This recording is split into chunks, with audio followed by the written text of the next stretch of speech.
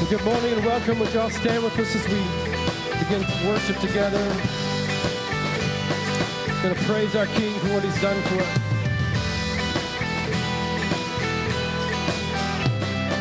Come, let us worship our King. Come, let us bow at his feet. He has done great things.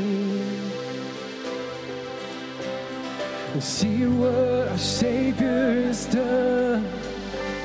And see how his love overcomes. He has done great things. He has done great things.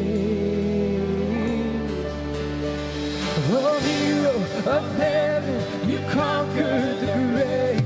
You freed every captive and break every chain. Oh God, you have done great things. We dance at your freedom, awake and alive. Oh Jesus, our Savior, your name lifted high. Oh God, you have done great things.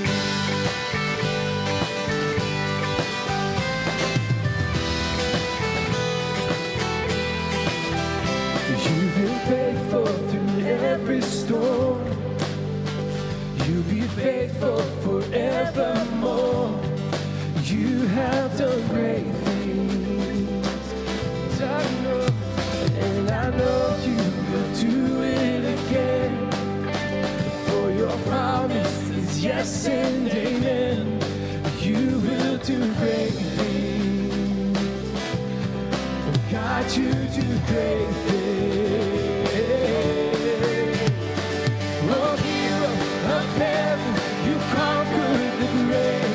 You freed every captive and break every chain. Oh God, you have done great things.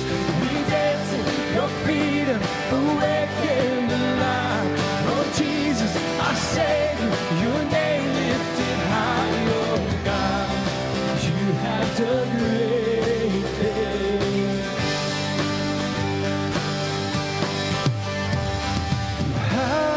Hallelujah, God, above it all. Hallelujah, God, unshakable. Hallelujah, you have done great things.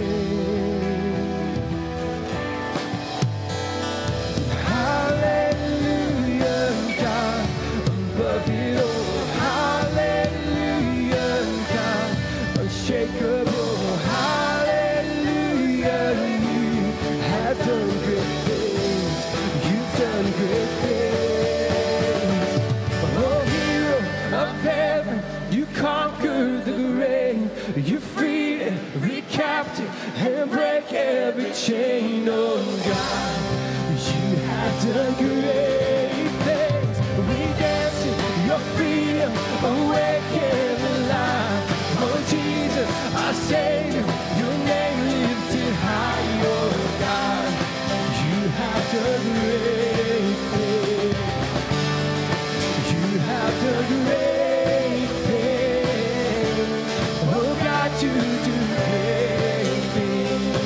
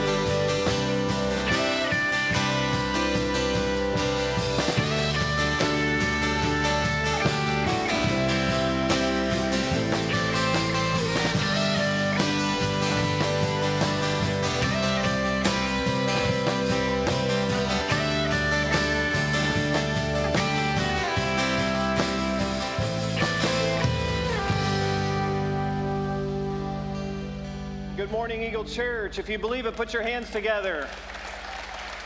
Amen. You can have a seat. Welcome, everybody. I'm so glad you're here today because we get to spend some time with one of the favorite people in my life. When I met Carl Ralston several years ago, he's been an inspiration. He and his wife, Lori, have had such an impact on me personally and have been a good friend of Eagle Church for a decade plus. So I'd like you to put your hands together and welcome to the stage the founder and president of Remember New Ministries, Carl Ralston. Carl, good to have you, brother. Thank you. Great to be here. He's been with us many times, and I want to reset for many in the room. Some of you know the name Carl Ralston, many of you do not. So part of the goal today is to have a conversation to give you context to how one of our really strategic mission partners has happened and taken place. And it's been started primarily with the work of God in Carl and Lori's hearts. So I want to turn the clock back. We're going to jump in 2003. Here's a picture.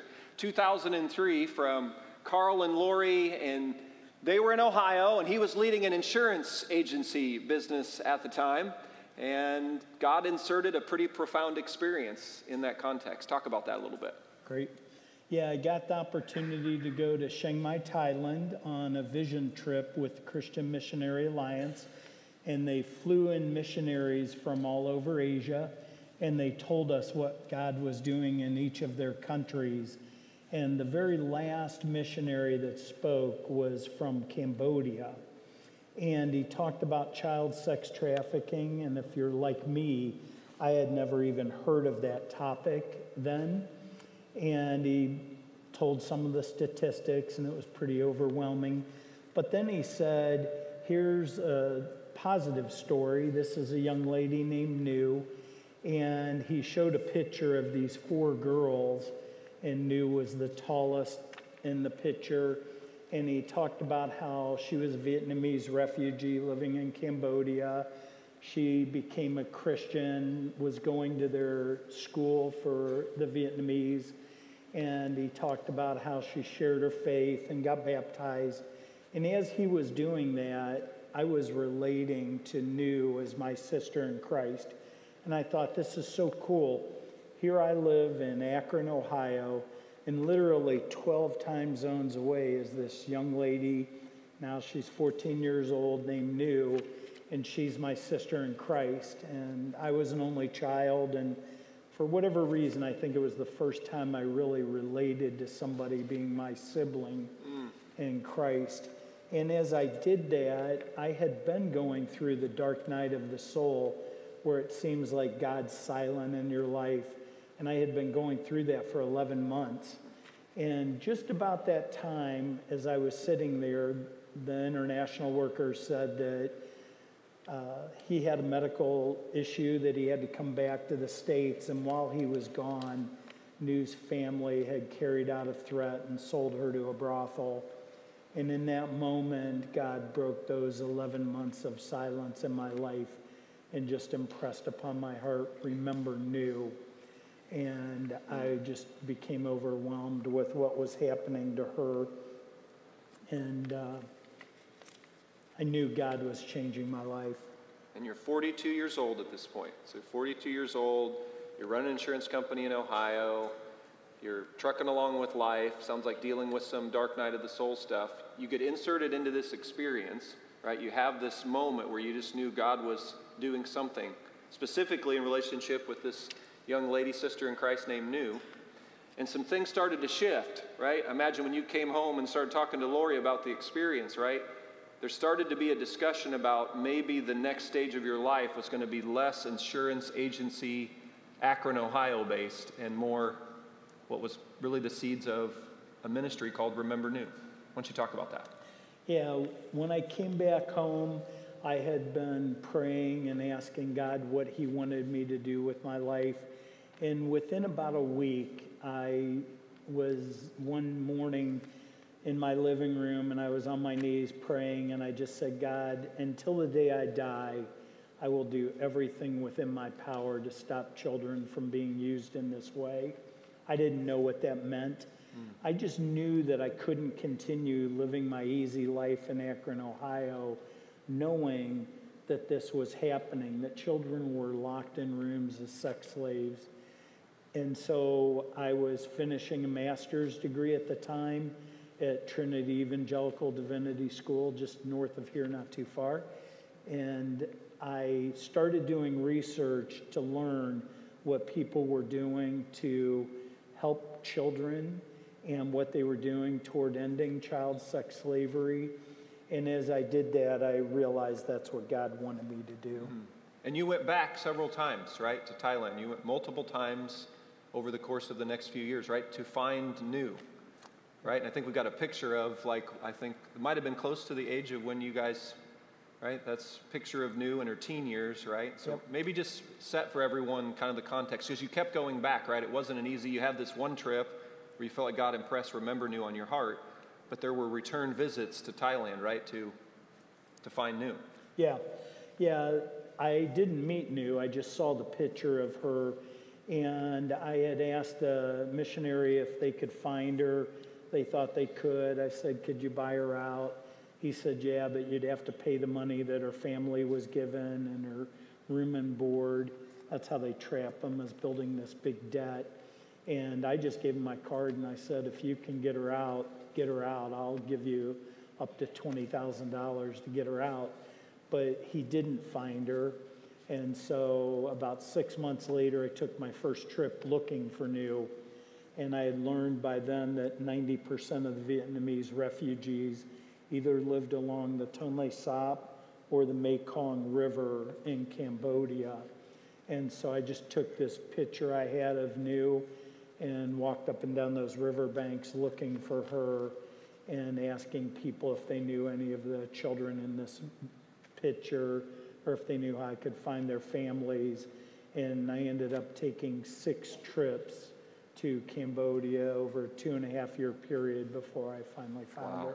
And she became the first really member or employee of the organization, right? First employee. And maybe talk about that, because she got inserted right into a whole, doing something different with her life, right? Yeah. When I met her the first time, I told her the story, told her my wife and I wanted to help her, and she wasn't real open. She didn't know if I was there to abuse her, and so I left because I didn't know I was going to find her on that trip. I went back a few months later, told her that we had started this organization and we were going to help 15 children from her very neighborhood where she was sold. And I explained to her that we wanted her to help and teach our older girls cosmetology. That's how New avoided being trapped permanently in the sex trade. She convinced her family to let her learn cosmetology. And so when I did meet her, she was working in a salon. And it was 5 minutes till 8 a.m. on September 19th, 2006. She said, can I ask a question? And I said, sure. And she said, when can I start? And in that moment, I lost every bit of energy because I had cried out to God so much for this young lady. But I knew in that moment she'd be okay. I knew that we'd get her the best medical care that money could buy. I knew she'd never be sold again. And so she became our first worker that day. So at this point, the insurance agency life, you'd closed up shop, literally sold a lot of things, most everything, got a storage unit, put the rest in, right? Yep. Is that a picture of? That's correct. And then you relocated to that area for a while, right? You were living in? We lived in Chiang Mai, Thailand for about 5 years. Yeah, to get this thing off the ground and get it going, and then you since relocated to the West Coast from there. But in the stats, Carl, help us with, I believe you consistently have said around 1 million children a year. Is that the general statistics that are released or sold into some kind of sex trafficking? Yeah, when I first learned about the story, 1 million children a year, they estimated were entering the sex trade for the first time. And now that number has actually went up to 1.2 million children a year. Wow. So it just seems so overwhelming, when you hear that. And talk about how because you went back to school. I think we had a picture of you graduating. You got your master's, you got your doctorate. Yeah. Check out Carl with his doctorate degree here. It's pretty impressive, right? We call him Dr. Ralston now. So he goes back to school because it was really important to you to understand and do the heavy lifting of getting an understanding of what to do about this big problem in the world. And so you get your master's degree, you get your doctorate degree, and you have this concept of prevention. You believe the offensive energy burst to solve this issue is prevention. Right. And that is a really important part to understand, like Remember News ministry. And maybe you could just talk about how you are attempting to do something about the 1.2 million. Yeah. I realized as I learned that when you get a child out of the sex trade, most organizations have 70 to 90% of them go back. And I learned finally after 2 months of reading that some people were doing prevention, and prevention, over 95% of those children are never sold into the sex trade. Prevention costs about 1/10 of the money that intervention costs. And I realized if I was a child, I would want you to prevent me from entering the sex trade, not come rescue me 10 years down the road. And so prevention became the model for Remember New. And we do that a few different ways. One way, especially when we started, it was the most prominent way, was to start homes for children, where you found a child that was at risk, removed them from that at-risk environment, placed them in a home, did things to make it a home and not an institution, and that served Remember New for a long time. And those children, only a few out of thousands, ended up falling prey to the sex trade. Now we've got a picture, just so I know you're going to hit these other points. We've got a picture of Simpson family in 2016. We went and visited. We took a trip to Thailand, and we went and visited. Show a pic of us up here. So we went to Thailand, and there's a picture of us in the children's homes. Yep. And we're playing a lot of Uno, and the girls are painting a lot of fingernails, and there's all kinds of games happening, and Kendra's pumping up the Colts all the way across the other side of the world there. So way to go, hon, on that front. But it's just a picture, right? We took our family there because we wanted to come alongside and support the vision of this concept of pulling kids away into a home that was safe. It was a warm, welcoming environment, and it gave us a front row seat. And many of you who've taken Remember New trips, you've had your own kind of front row seat to what's called a children's home. And that was one of the key strategies, right? You pull them there, raise them up, education, vocational training. Eventually they graduate, right? Yep. But that's not the only. Talk about the other pieces on the prevention. Yeah, the world's changed since that time, and now many countries won't let you start children's homes. They want you to do foster care, so we do that inside the church with only Christian foster care parents. We do that in some countries. Sometimes the environment is okay, but poverty is going to drive the child to the sex trade. In those situations, we'll do a scholarship to prevent them from being at risk. And most recently in Bolivia, we started a pilot program called Family Restoration, where we will work with a family where we see a child at risk, and we'll go in with the social worker, determine what's causing the child to be at risk, and then we'll attack those specific problems. Maybe it's the fact that the dad's an alcoholic and the mom doesn't have a skill to earn income. And so we'll work with the whole family. And I see that as being a potentially good solution for child sex trafficking prevention. And so here's a map of the scope of Remember News Ministry. So you started officially 2000 and what was the? 7 was the first home. 2007. So 15 years into this journey, there's your statistics, right? We've got 117 homes in 16 countries. 2,250 children have been prevented from entering in. Right. Right? How about that? That deserves a round of applause right here. Come on now. Praise God for that. And so Eagle Church, one of the things we're doing is we've got a trip on the calendar planned for January to go down there to Kenya in Africa because there's some work going on down in Kenya, right? Yep. And maybe say a couple things about if somebody jumps into that trip, what that might be like. Yeah, I tell people if I could videotape an entire trip and you would watch every minute of the video, you would still not get the experience that you get in going. There's something that I think God does, that His image is in these children. And when you look in the eyes of the child in their country, they really steal your heart. And so I would encourage you, there's nothing better than sitting down, seeing a child that you know was destined for the sex trade, and now they're in this happy home and sitting there playing hopscotch or volleyball with them or playing a game of Uno. It really is a life-changing experience. Yeah. So you have an opportunity to connect more with that. You can talk to Lacey and the missions team folks, connecting with Carl and Lori afterwards. But that's practically, we say, hey, what can I do? You could go and be a part of a trip and get a front row seat to that. And then maybe talk about the child sponsorship structure, because I know through the last 15 years that's evolved and there's some different stages of sponsorship. Kendra and I and the Simpson family, we've had the privilege of sponsoring a couple of different girls through the years. It's been so meaningful to connect in that way, but maybe just break it down for folks, just how they can be involved that way.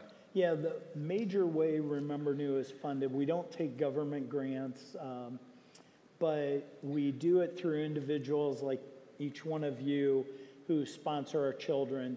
And we have that broke down to 3 levels because people are in different financial positions. You can be a parent sponsor at Remember New. It involves giving $60 a month. You can be a cousin sponsor, which is $40 a month, or a sibling sponsor, which is $20 a month. And those funds provide for all of the child's needs: food, clothing, shelter, medical care, education. It covers everything for them. And we've got a picture of you with Chup Lee. Do I pronounce that right? Chup Lee? Yep. Because she's one of the first graduates of the program. She's one of the first girls in the home, right? Yep. And she entered in 2007. Maybe say a couple things about her. Yeah, great young lady. When she came to us, she was in that group of 15 young ladies that we saved from New's neighborhood. She was a good friend of New's. And this is her just a couple of years ago. She's now early 30s, married, has 2 beautiful children. And that was one of my greatest joys in my life was I think you can just see the love and affection that she had there. She gave us a little doll for me and one for my wife. And it was kind of a reunion that we did with that group of 15 girls. And she just has a warm spot in my heart. And in the village she was in, over 70% of those children were being sold into the sex trade, and she for sure would have had a very different life. She's married. All of those girls but one are married, and none of them have got divorced, and they have a very good life now compared to what they would have had for sure. And tell us about the spiritual impact. I thought about like what you've seen is many of these girls come, and they might not have a ton of Christian background, especially some of the areas, right? Primarily Buddhist in some of the Thai areas, but just the spiritual impact you've seen as the girls have come and participated in the ministry. Yeah, this is part of God's plan. At Remember New, we're in many countries that are 95% Muslim, Hindu, Buddhist, animistic, atheistic. And in our homes across all of Remember New, over 90% of our children have become Christians. And they're strong Christians. They're leading people to Christ, neighbors, family members, other children at school. So it's a great joy of mine to be involved in that and see these children's lives saved, not only in this world from the worst fate imaginable, but for all of eternity. Amen. They will be with us in heaven, and we'll get to visit with them. One of the most beautiful scenes, yeah.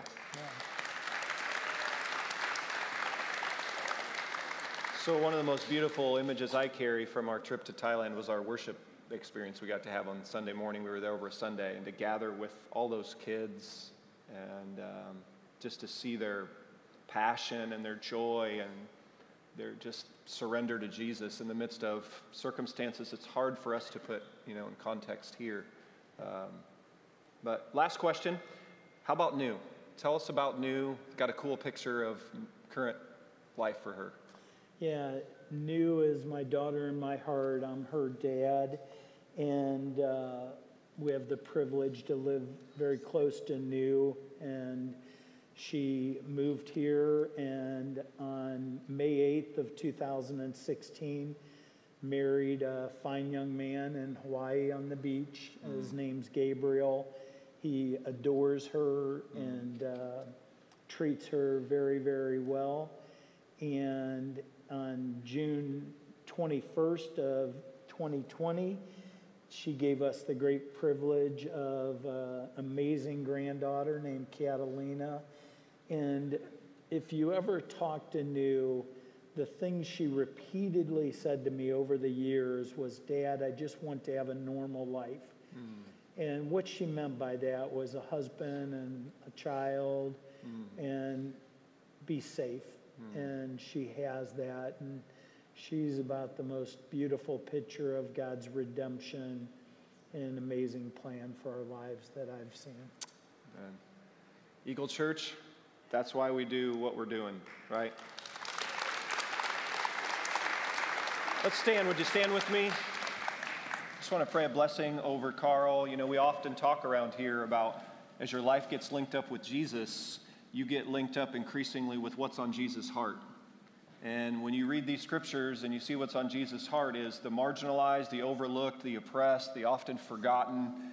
And those have a prioritized focus of Jesus' life. And the closer you get with him and the longer you walk with him, the things that are on his heart increasingly become on our heart. So this should be normal Christian life, church, that when we hear about 1.2 million children being sold into unimaginable conditions, followers of Jesus say, that shouldn't be, we got to do something about it.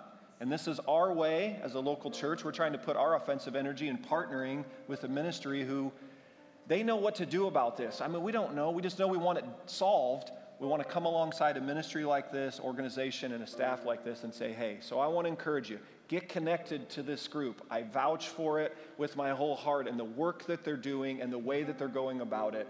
I just don't think you're going to regret saying yes to that. Let's pray.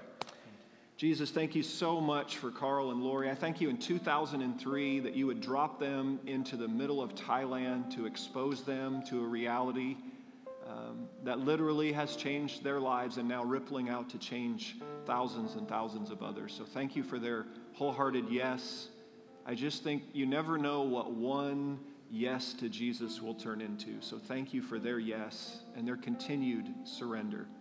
And we just pray your blessings over the Ralstons, over their marriage and family, over their ministry and the work of their hands. We pray that you would raise up many more laborers to come alongside, from house parents to financial supporters to administrative help to everything that's needed. To someday we long to be able to stand and say, there are 0 children being sold into this sex trafficking. Like, we just pray for that day when 1.2 million goes to 0. So raise up, remember New. Thank you that you have raised up this ministry to do something about it. Thank you for 2,250 children that have a story much different than what it would have been. And so we pray your blessings over them. We pray your blessings over Remember New. And then just give us, Lord, as a church, say, what would you have us to do? Help us be sensitive to you and say yes and amen to whatever it is you ask us to do. We pray it in Jesus' name. Amen. Thank you. Thank you. One more round of applause for Carl. Thank you.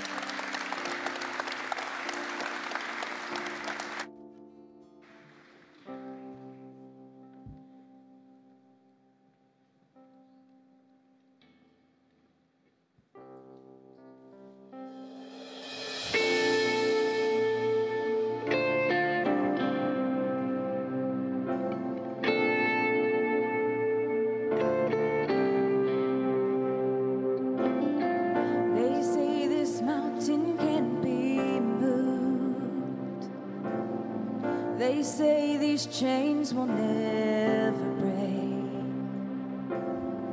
but they don't know you like we do. There is power in your name.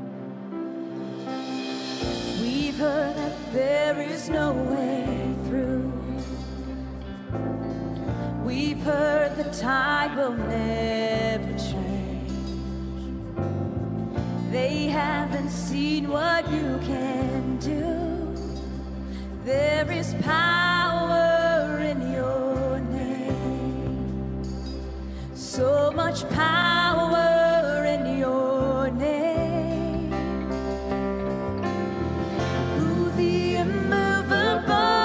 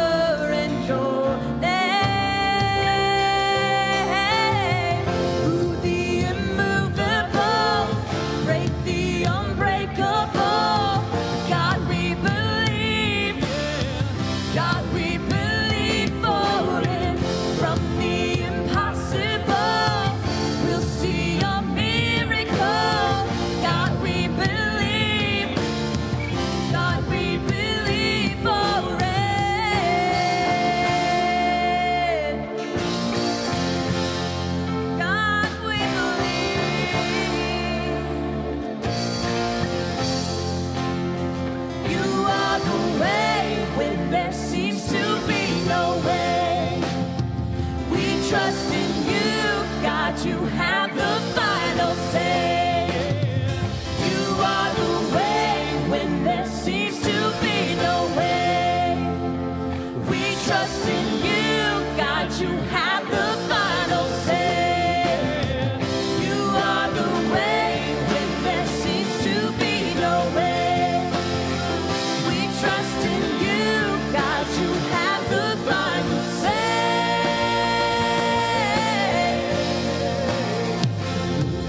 Immovable, God, the unbreakable. God, we believe. God, we believe for it. From the impossible, we'll see a miracle. God, we believe. Yeah, God, we believe for it. Move the immovable, break the unbreakable. God, we believe. God, we believe for it. From the impossible, we'll see a miracle. God, we believe. God, we believe for it. God, we believe for it.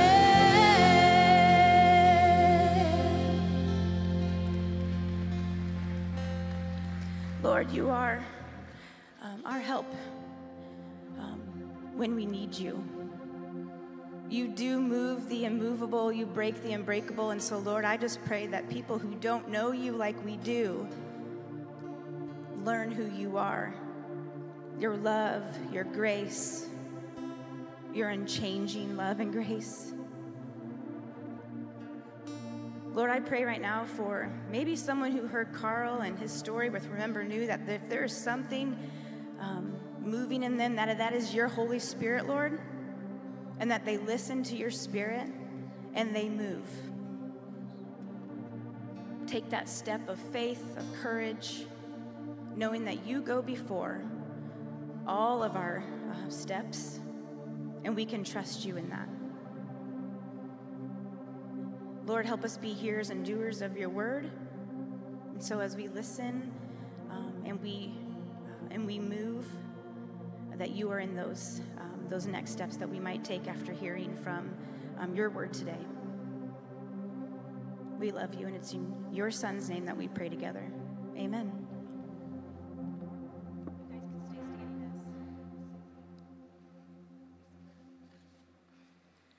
Good morning. I'm Susie Jordan, and I've been around Eagle Church since 2004, served in various ways in children's ministry and through missions, and now I have the privilege of being a small group leader. The scripture text for today is Romans 8, verses 26 through 28. And the Holy Spirit helps us in our weakness. For example, we don't know what God wants us to pray for, but the Holy Spirit prays for us with groanings that cannot be expressed in words. And the Father, who knows all hearts, knows what the Spirit is saying, for the Spirit pleads for us believers in harmony with God's own will. And we know that God causes everything to work together for the good of those who love God and are called according to his purpose for them. This is the word of the Lord. Thanks be to God. Thank you, Susie. You may be seated. Well, good morning, everybody. So glad that you're here. If you didn't get a chance to get the notes on the way in the door, you can pick them up on the way out if you like, or feel free to get up there on the black tables there. Welcome to everyone joining us online. The online host can guide you to some message notes there. We're in this series on the life of the Apostle Paul. We've been in the book of Romans recently. We've come to Romans 8 today, and there's a question that's kind of in the background of the second half of Romans 8.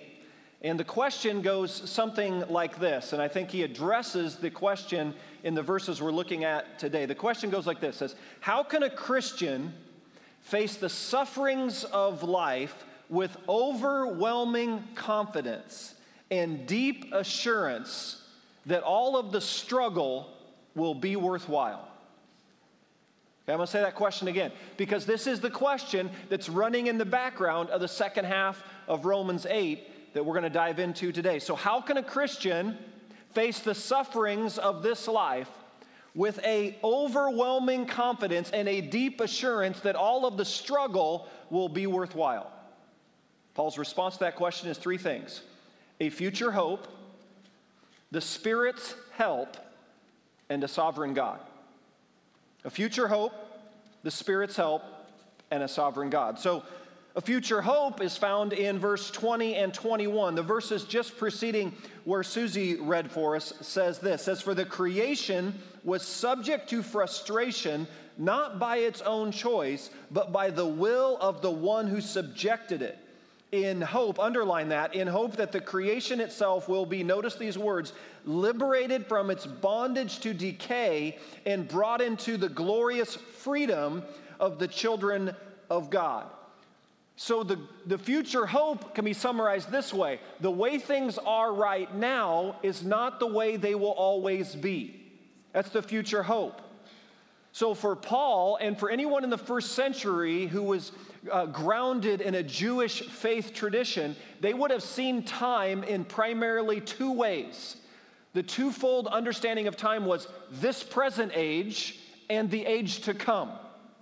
So this present age represents Genesis 3 until now. Genesis 3 is when Adam and Eve fell into sin.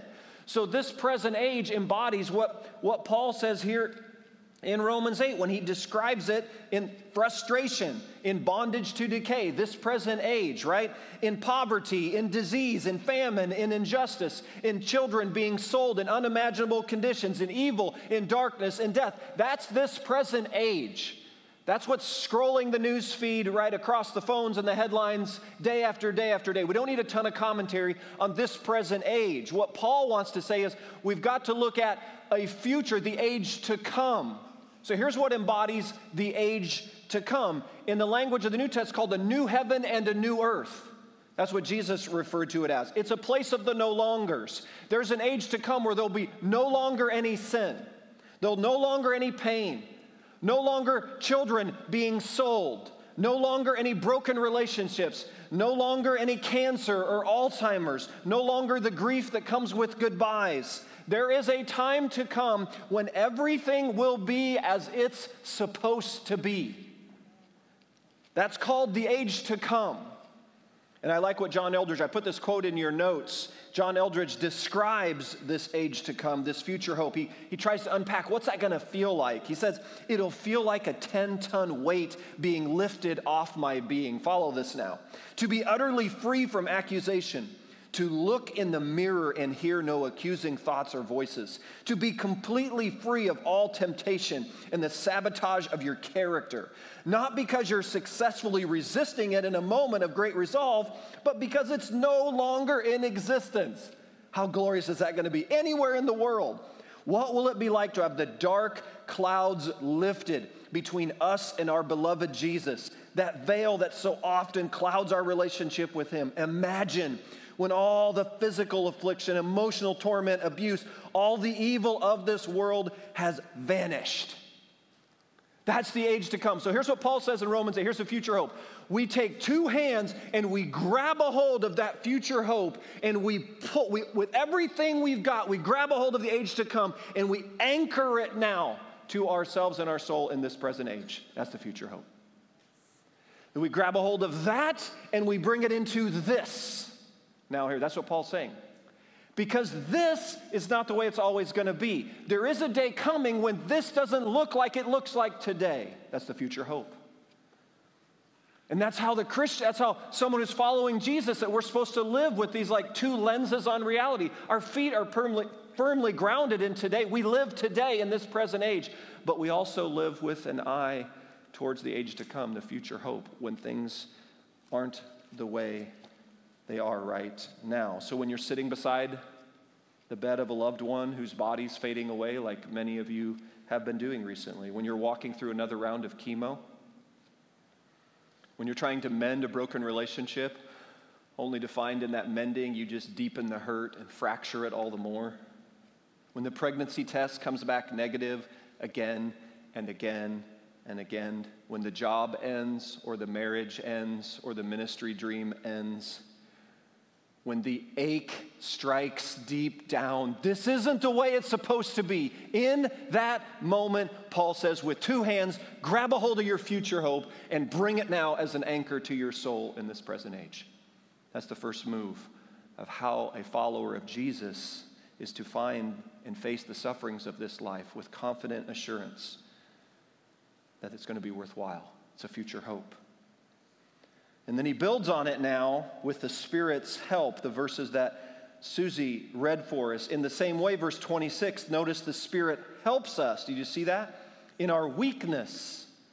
We do not know what we ought to pray for, but the Spirit himself intercedes with groans and with words cannot express.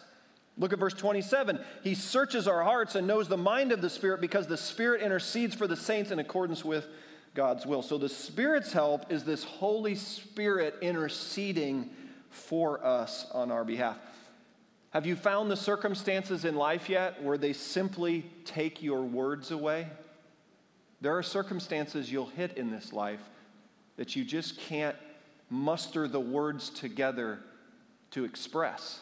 That's what Paul's saying. The Spirit's going to step in and help that way. And the word he uses for intercede there in your Bibles, in the original Greek, it literally means it's a person bending over to help someone in a time of need. That's the interceding. That God bending over towards us to help us in a time of need by the Holy Spirit.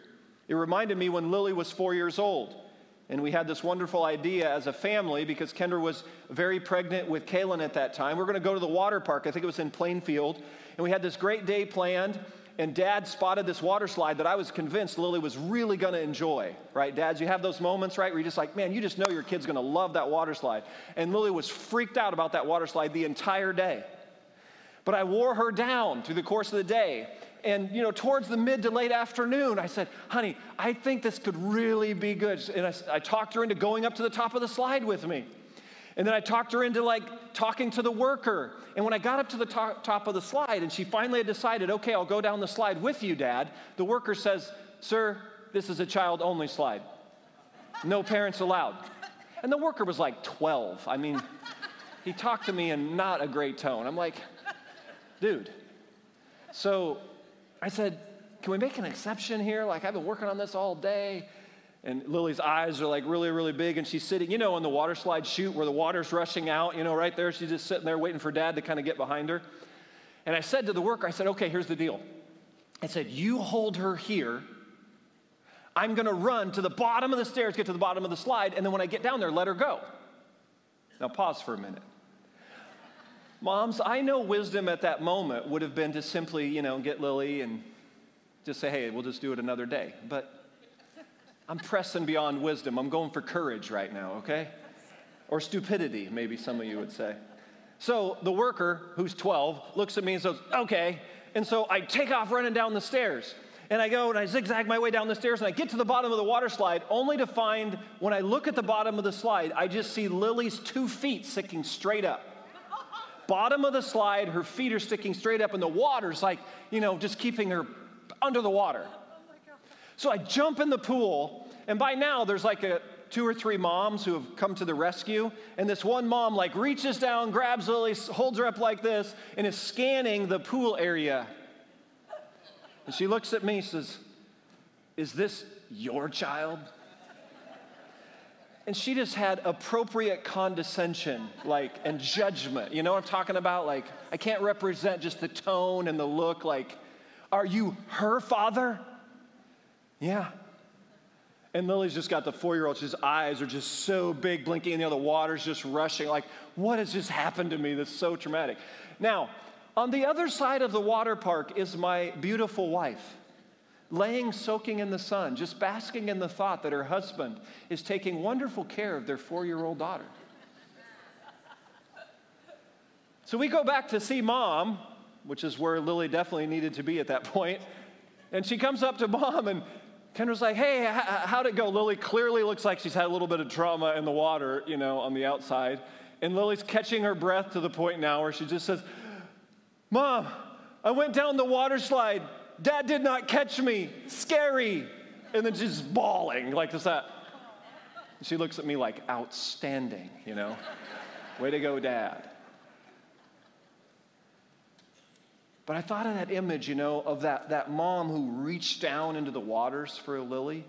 Some of you have come in this morning and you feel like 4-year-old Lily, and the pressures of this life have you pressed under the water line to the point where it's just your 2 feet sticking up out. You can't see through the next 5 minutes, let alone the next day or week. And Paul says, sometimes in this present age, you're going to hit seasons of life that you're so covered up and you're under the pressure and you can't imagine how you're going to get through what you're going through. And Paul says God's going to bend over by the Holy Spirit, reach down and grab you and hold you and pick you up. The imagery is one of groaning. Do you see that term, groaning? The Spirit groaning. Have you hit a stage in your life yet when you haven't been able to put the words together to express what you're going through? All you can do is groan or moan about it. Here's the promise Paul says for a follower of Jesus. If you're a Christian, you will never groan alone. Oh, come on, church. How great is that? You're never going to groan alone because God says by the Holy Spirit, I will be there. I see, I hear, I understand. I will groan with you and for you. I will intercede. I will bend over and clutch you and pull you to the surface as the Spirit's help. Do you see that, church?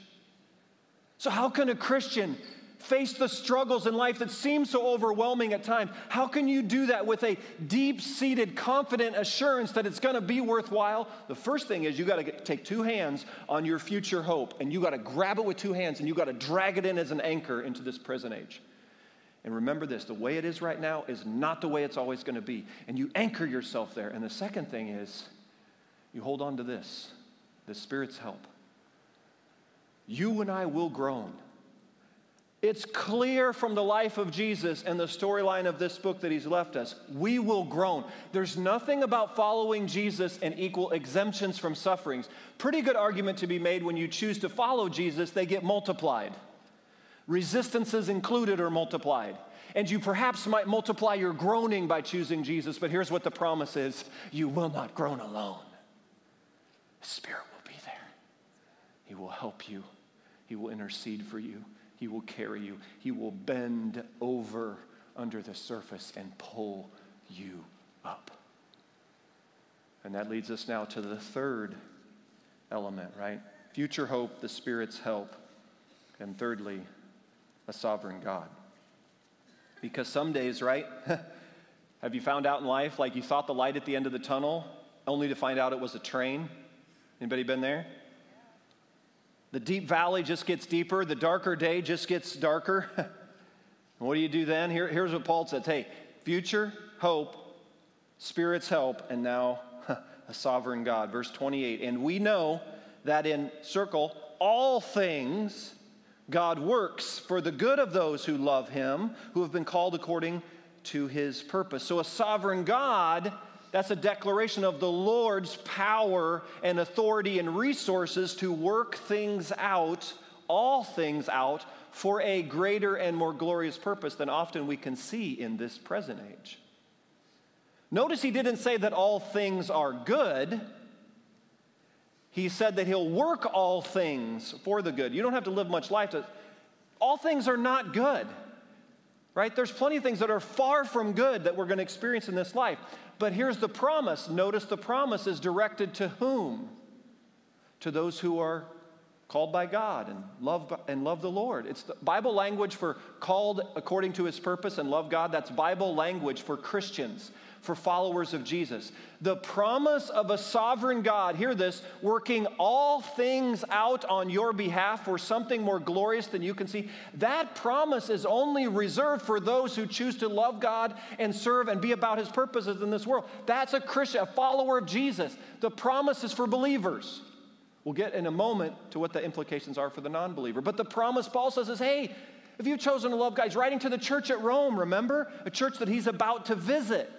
And he says, I'm going to get there, and I want you to remember. Can you imagine how hard it would be to be a local church in Rome in the first century? We've covered a lot about the history of Rome. We've covered about their value system, about how Caesar felt about his identity, about how the Roman Empire felt. They were the light of the world. They were the hope of all things. They were the provider.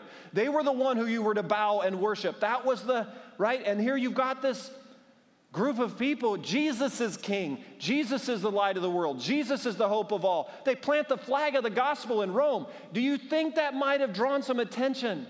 Do you think there might have been some resistances? Do you think it would have been tough? It would have been hard. Really, really hard. And Paul's like, you got to, hey, you young Christians in Rome, you got to remember this, all things. That means whatever decision Caesar's making about whatever he's doing with Christians in the arena in Rome, I know you look at that and go, what could possibly come of that?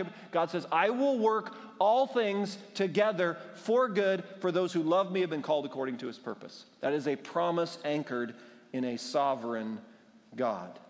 Here's what Timothy Keller says, pastor in New York. He says it this way: if you love God for who he is in himself, you make a commitment and you endure difficulty. But, hear this, if you are using God for what he gives you, you bail out when the suffering comes.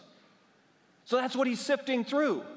Saying, hey, if you're all in, then you can hold on to this promise. This is the anchor of the future hope. This is the Spirit's help. And now a sovereign God who has the power and resources and capacity to take unimaginable darkness and bring goodness out of darkness. That's God. That's a sovereign God. Because suffering reveals the deeper loves of the heart.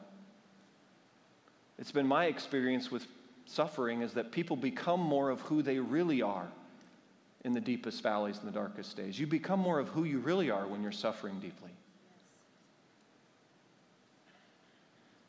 And the promise is God will take all of those things and work it together. It's the sovereignty of God that declares things like, I have you, I see you, I know you, and we will work this out for purposes that you may not understand right now, but I promise you I'm going to get the last word. That's the sovereignty of God. The definition of sovereignty is in control of all things and all ways, all of the time. By definition, there can only be one capital S sovereign. And in Rome at the time, that was just Caesar. Caesar believed he was sovereign over all, and his empire was quite large, 4,200 miles, for 1,500 years, spanning from England to India. So he had reason to be fairly confident in his declaration of supremacy until the flag of the gospel gets planted in Rome. And this little group says, actually, there's a king, capital K, and a sovereign, capital S, and Caesar, one day, you're going to bow. You're going to bow to the sovereignty of this great God. And this is why the scriptures have verses like, I put these in your notes, like Isaiah the prophet. He wrote words like, do you know about Isaiah? Like his life was incredibly difficult. They said of Isaiah that it was most likely the end of his life, he was sawed in two at the order of King Manasseh.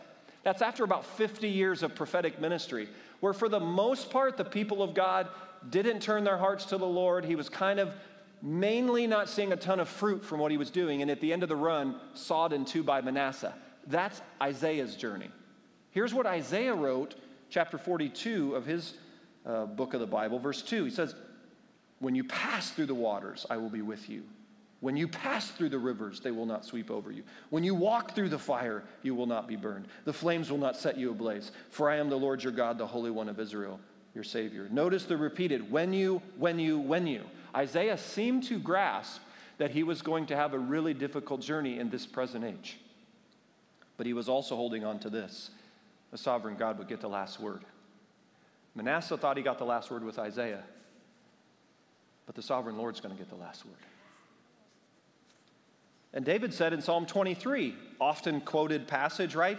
Even though I walk through the darkest valley, this is David, I will fear no evil. Why? For you are with me. That's a declaration of sovereignty.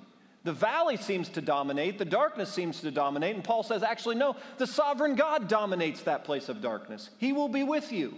You're going to come through this. You're going to get through it. There's going to be more story written. He'll get the last word. That's David. Or how about Jesus in the Garden of Gethsemane? It doesn't get much darker than him being innocent. They're going to free guilty Barabbas. And then he recognizes, you know what I'm going to do is I'm going to lay my life down. They're going to execute me publicly and brutally. And so he cries out in the Garden of Gethsemane. I put that in your notes, verse 39. He falls with his face to the ground. And he says, Father, is it possible? May this cup be taken from me. And then he says, yet not as I will, but as you will. And every time I read that passage, I think Jesus asked for a plan B. Anyone come in this morning thinking of your life, hey, Lord, is there a plan B for this situation? Because I'm not liking your plan A. If Jesus asked for a plan B, it helps me understand why I ask for plan B often. Because my preference is not often aligned with what God's intention is. I'm like, I'd prefer a little less suffering, a little less hardship. I value safety, comfort, and convenience. Those are not top shelf values with Jesus. And right there is why I'm asking for a plan B. And he's like, yeah, Simpson, we're on plan A. And of course, you know you've surrendered to sovereignty when you get to the last part of what Jesus said there. He does ask for plan B, which I love that in his humanity, but then he surrenders. He says, yet not as I will, but as you will. That's a surrender to sovereignty. That's God the Son understanding God the Father is going to get the last word. But I don't want us to miss the implication of this for those who don't love God and are not called according to his purpose. If you made a decision to push Jesus to the margin of your life, you don't have anything to do with God, faith, spiritual things, you're just like, you're not sure where you're at with Christianity, I'm glad you're here. I want you to wrestle with it. I want you to wrestle with the sobering implication of this verse for your life. If you choose not to go all in with Jesus, Paul says, it's pretty sobering to think about. That means you're basically saying, here's for the non-believer, the person who's not a Christian. They cannot rest with confident assurance that a sovereign God is working all things for the good in their life. They cannot. Now, what often they can do is they can think this. Here's the danger of someone who's choosing to walk without God. If your life's going well, do you see how successes can compound the not so good? Because if you're successful, what does it do?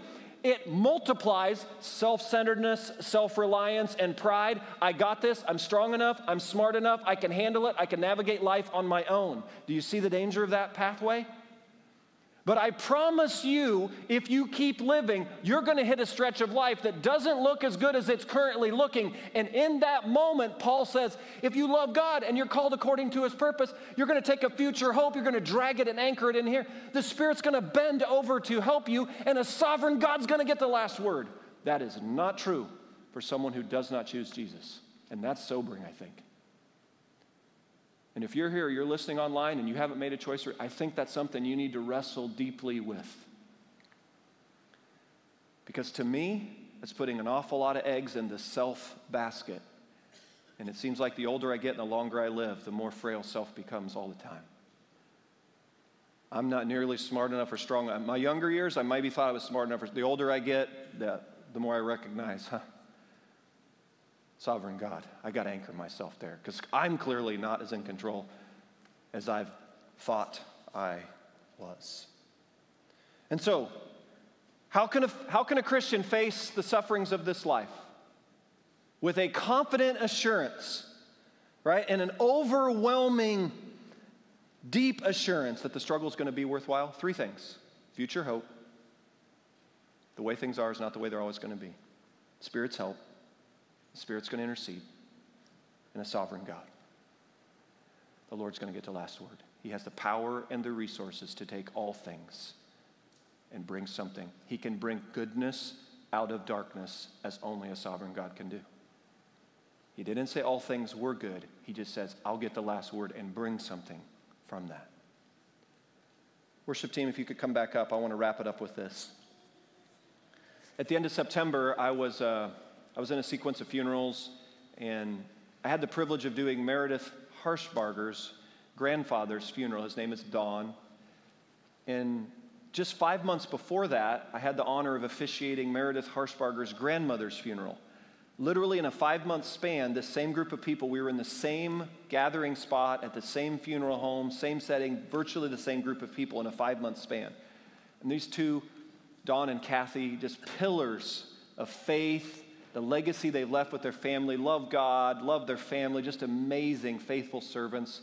And so it was a very traumatic time in Meredith and her family's, just all that represents, losing a matriarch and a patriarch. Some of you have been in that very journey yourself in the span of just a few months. Well, I was walking out of Dawn's funeral to the parking lot, and I ran into this elderly man in the park, and he was just standing there, and I could tell he maybe wanted to say something to me as I was walking to my car. So after a little bit of small talk, he said, hey,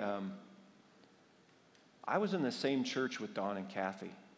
My wife and I, we'd play cards together, small group together, do life together, meals together. And he was by himself, and he just started crying. And he said, I lost my wife recently. He says, I've said goodbye to my wife. I said goodbye to Dawn. I said goodbye to Kathy. He's just crying at this point. And he says, it's just so hard. I was just listening.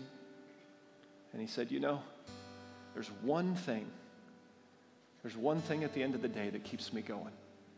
I said, what's that? He says, I know God is with me. And he said, I know one day, because God is with me, that there's going to be a reunion with all those folks who I've loved and enjoyed so much of this life with, that I'm going to be together someday with them. He says, that's what helps me get through this day. You know, as I listened to this man in this parking lot, I thought, that's kind of it was a modern day Romans 8. It was like this gentleman's putting words together. It's struggle, it's hard, life is hard. In this present age, it's hard. It's most likely going to get harder. I mean, this gentleman was in his 80s, and he was just saying, it was harder now than it's ever been, is what he was describing. And it reminded me, you know, Dawn and Kathy and this gentleman, Dawn and Kathy, Meredith's grandparents, they said goodbye to everyone in their life. All the grandkids, all the kids, all the great-grandkids, they said goodbye to each other. They said goodbye to everyone but one.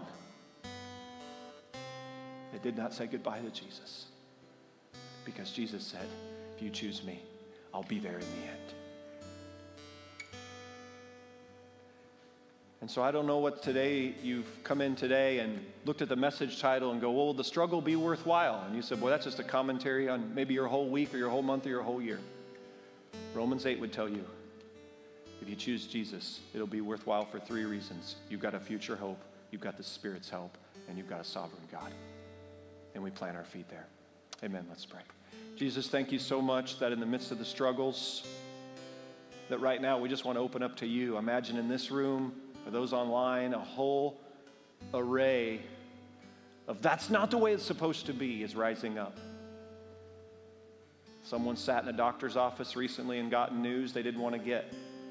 Someone sat in a boss's office and gotten news about their work they didn't want to get. Someone had a conversation, marriage conversation at the table they didn't want to have.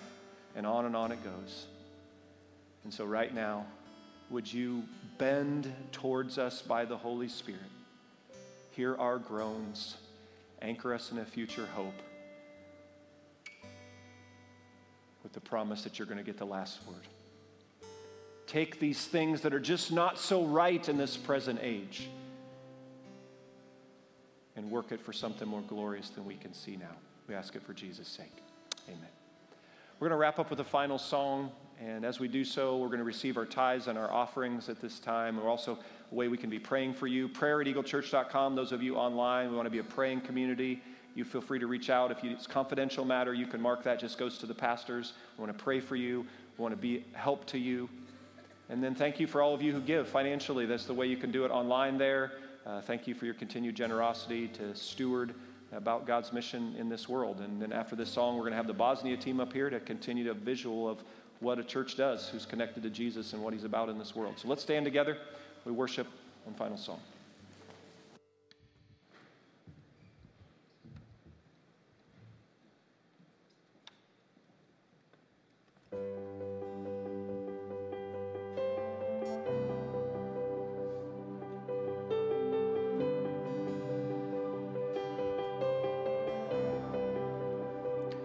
There is a song, I know it well, a melody that's never failed. On mountains high and valleys low, my soul will rest, my confidence in you alone. Hope has a name, his name is Jesus, my Savior.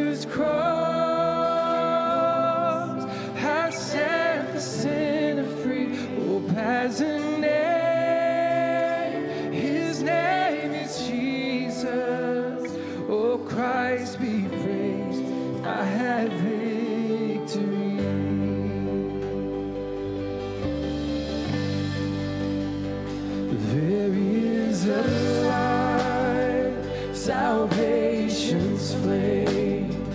Christ undefeated, trampled the grave. See now the cross has lifted high. The light is gone, the light is won. Behold the Christ. Hope has a name, his name is Jesus. My Savior's cross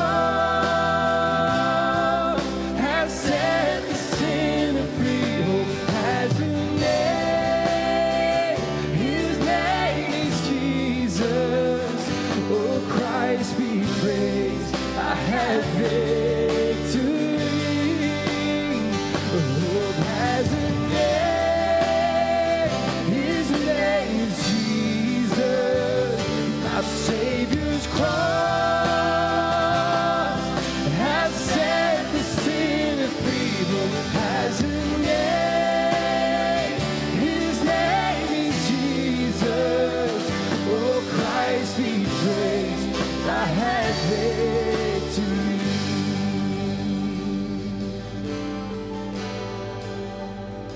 There'll be a day, my hope complete. Now home in glory, your face I'll see. My pain no more, my fear will cease. I'm bound my life, I fix my eyes on Christ, my King. I bound my life, I fix my eyes on Christ, my King.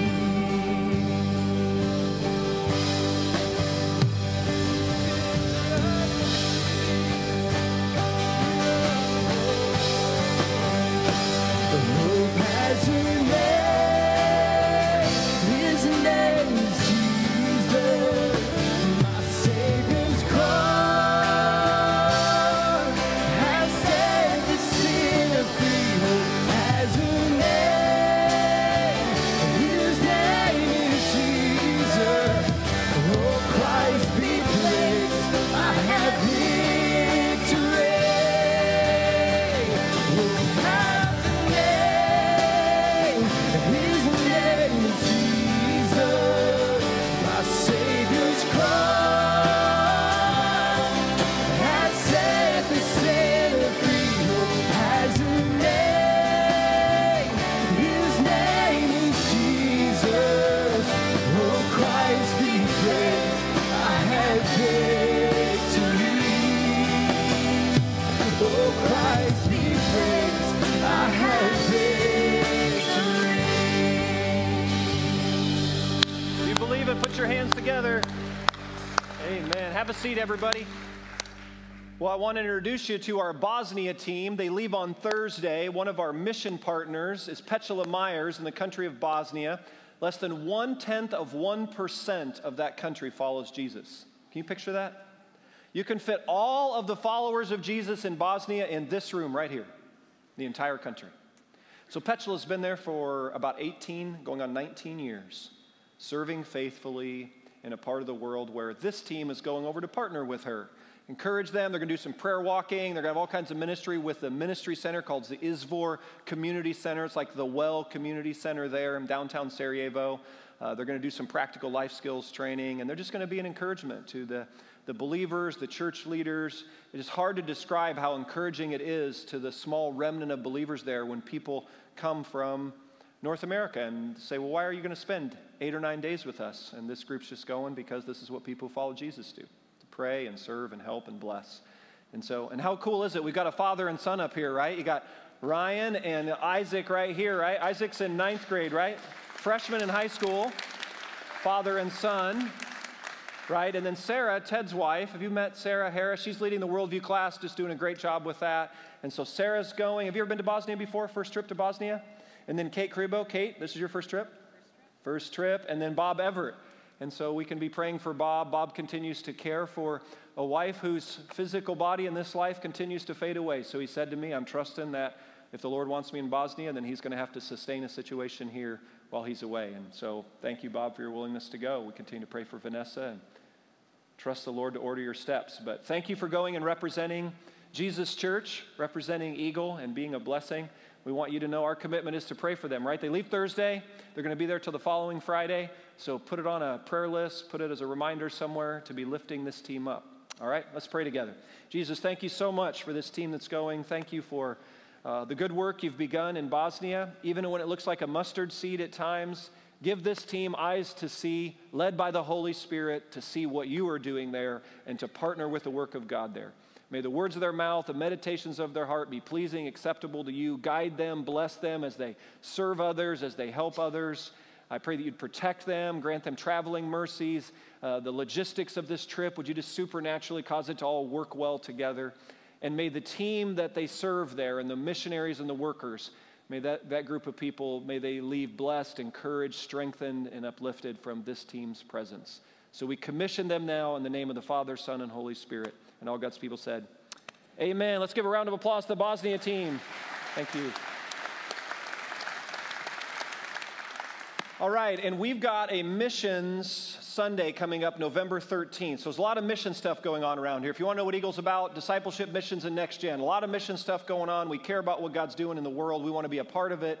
And so this team going to Bosnia is going to dovetail right in November 13th. We've got a special guest speaker here. When I heard him at Perspectives class last year, I walked up to him and I said, how do we get you to Sunday morning Eagle Church? That's how much I was impacted by this man's communication and his message, and I think what he's going to bring. So November 13th, I promise you, you do not want to miss that Sunday, and you need to bring some friends. And then I also want to ask you to give some time following the service, because he's giving us an additional couple of hours following Sunday morning, and I think you're going to see why you're going to want to spend time with him after he's here.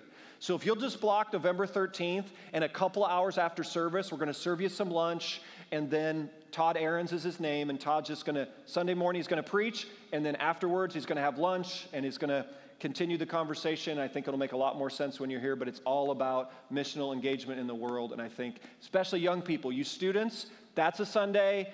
Bring some of your student friends. I promise you, this man who spends a lot of time on college campuses trying to help college students figure out meeting Jesus this day and age. So November 13th, that's what's going on. Connection lunch is happening right now downstairs in the multipurpose room. Even if you didn't respond, we've got like 20-some people who said yes, they're going. Join us down we've ordered extra food. If you're newer, please join us. Even if you're not newer and you're just wanting to get more connected around here, you've been around here a while but trying to meet some folks, come downstairs, multipurpose room. We'll feed you lunch. We'll chat a little bit. You'll get to know some folks and talk about some next steps that way. And then lastly, Carl Ralston and Lori out in the atrium. Love for you to connect with them, find out about all their ministry stuff. You can become a prayer partner. You can get child sponsorship info. Just encourage them, would you? Even if you're not going to get any info, just would you stop by and give them a high five and thank them for their saying yes and that they're not crazy for doing what they're doing. Can we do that? Let's stand together. I'll send you out. Benediction, Romans 15. If you're new here, so glad you're here this Sunday. I hope today was an encouragement to you and a blessing to you. There's a guest central area. You pick up a gift bag on your way out. They'll give you some free stuff. I want to send you out. Paul has a benediction at the end of Romans. It's one of my favorite benedictions in the scriptures. He says this, may the God of hope fill you with all joy and peace as you trust in him, that you might overflow with hope by the power of the Holy Spirit. May the God and Father of the Apostle Paul send you forth overflowing with hope by the power of the Holy Spirit, declaring this, the struggle will be worthwhile. Go in his name.